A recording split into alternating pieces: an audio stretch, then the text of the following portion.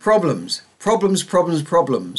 You know, a lot of people believe that, you know, when you have money and when you get money together, you know, you won't have problems, all your problems will disappear.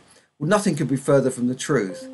You know, everyone has problems, but money and the tool of money enables you to deal with those problems effectively, and enables you to you know, employ people to deal with problems. So, you know, if a boiler breaks down in one of my properties, I have the ability to make a phone call and it will get sorted out.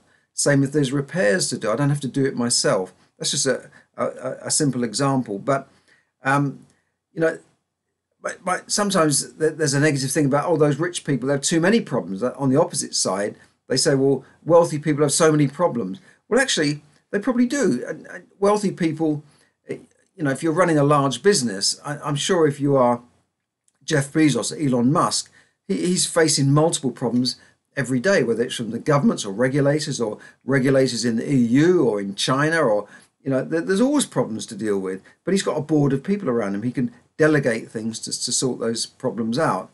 You know, sometimes money will give you a few more problems, like how are you going to invest that money? How are you going to look after your money? How are you going to protect your assets? How are you going to protect yourself against liabilities? How are you going to protect your home?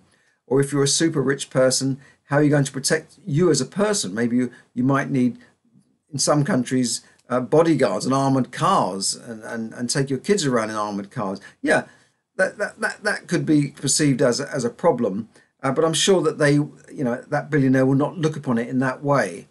And, you know, when it comes down to it, I would much rather be wealthy with problems than, you know, poor with no problems, or poor with problems, because